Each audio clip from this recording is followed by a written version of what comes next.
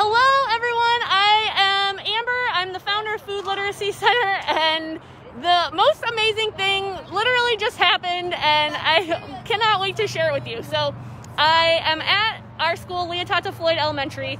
We're back in school. Kids are with us again. I came back to pop in and check in on our classes, and I introduced myself to our new after-school partner, who's the instructor overseeing the after-school kids that we partner with. And turns out, I'm about to introduce you. This is the craziest story, you guys. It is like the best day ever. Everybody, this is Sarai.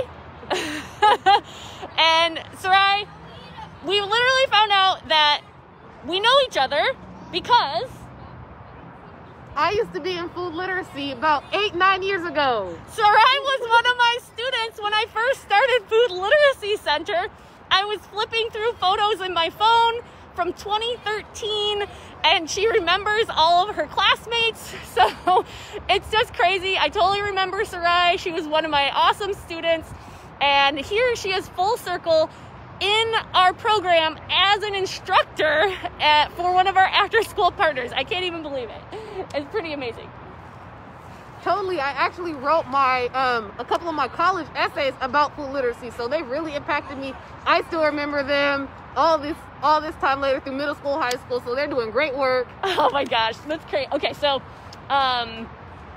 we were trying to figure out like how you remembered, like one time we had a pizza oven, and you remember we were like making pizzas on the playground. Yep. What do you remember about that day?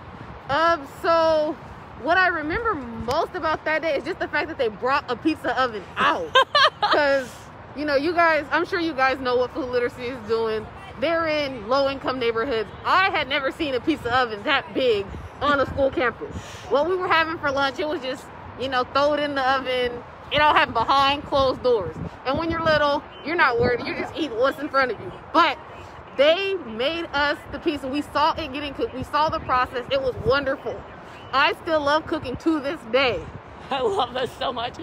And so, because you guys learned how to roll the dough. So we had a professional chef who had an oven, Adam Pechal, if you're out there, Chef Michael Tuohy, if you're out there. This was one of the students that you guys made pizza with. So they brought their professional pizza oven out to the playground, and they showed the kids how to roll the dough. You got to pick your own toppings, I remember. And then they got to see it go into the big giant pizza oven and come out, and then we had a party. And then you were also telling me you remember a vegetable. Yes. So, I had to write 4 essays for my college entrance essays. But one essay I wrote about how I wanted to make my own grocery store based off of, and I framed it off of what I learned in food literacy. So the vegetable, it stuck with me all the way through. So I did food literacy when I was in the 5th grade, and I remember this vegetable all the way through 12th grade. I am telling you guys, it was stuck in my head. It tasted like black licorice, and I remember that it looked like celery, but I knew it wasn't celery. She just told me it was fennel. So that just answered that question that I had for all that time. And that's just how much I remembered that one vegetable. And then another thing that food literacy did, I remember, is you guys brought different fruits and vegetables to the school. That was the first time I had kumquats. Yeah. I still buy kumquats to this day. I love them. I love kumquats. That's amazing. So they are doing good work out here. And so Sarai right now is instructor for the after-school program that we partner with at Leotata Floyd Elementary, and she got accepted, and this fall she's taking off and going to college. Where are you going?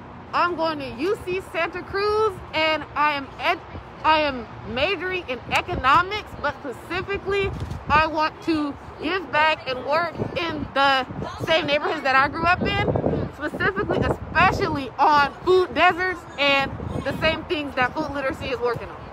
This is too amazing. This literally is just happening. Like that's why I had to pull out my camera and share it with you guys, because I'm just like over the moon. So the other reason, so thank you, Sarai, for sharing your story. And the other thing I wanted to show you is we are out here at our school, and we were gonna do this fruit and veggie cheer.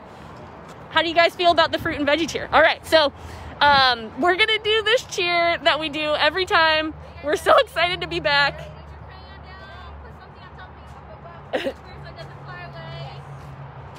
So this is class socially distanced. Take the lead. Face this way. Face this way. No, this way. This way. Face. Let's go back. Okay. All right. You can stay right now. I just have to face off. You stay over there, and you're gonna look at me. Okay. All right. So you're gonna look at me. Here we go. And then we'll do it together. Are you ready? Yeah. All right. When I say fruit, you say veggies. Fruits. Veggies. Fruits. Veggies. V-E-G-G-I-E-S. V-E-G-G-I-E-S. Fruits and veggies are the best. Fruits and veggies are the best. Clap your hands. Clap your hands. Stomp your feet. Stomp your feet.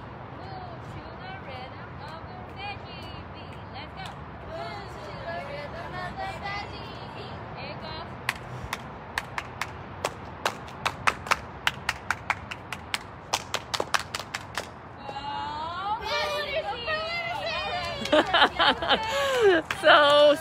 So happy. We couldn't have had a better day.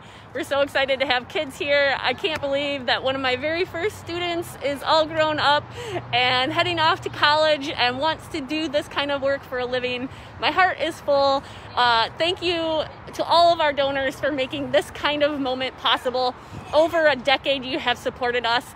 And look at full circle. Your investments matter, and they're truly making a difference. I couldn't be more pleased. So thanks, you guys, for watching our good news today. Bye.